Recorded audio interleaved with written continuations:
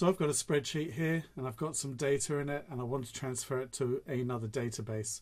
Some databases, like Access, you could open it in an Excel format, so you could easily do that. But another way that you could do this is convert this into a text format so you can transfer it over.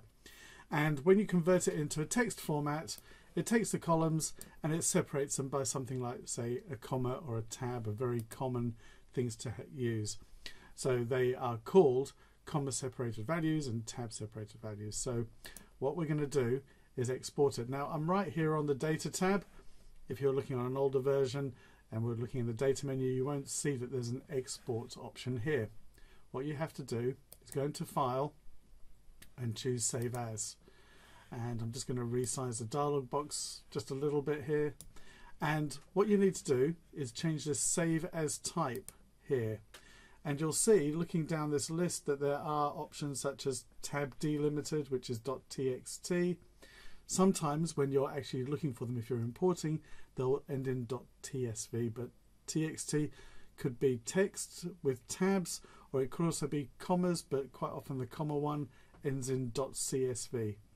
Okay, and you'll see variations on it here. This one works perfectly well. So you'll see some slight variations.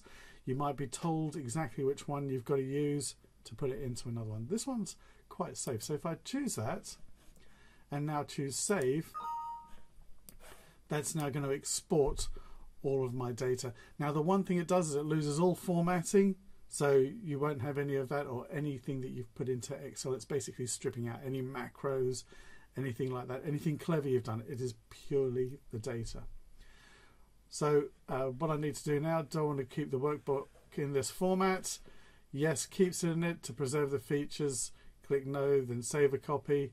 So what I'm going to do is I'm going to click on yes, and it has now saved it as a CSV. If I was now importing it, if I choose from text, you'll see it right there. And I'm going to do one on how to import in a moment, but you could see you could just click on this import button. So that is how you can export data from Excel into a text-based format like CSV or TSV or .text, TXT, so that you can use it in another program or in fact even in another database.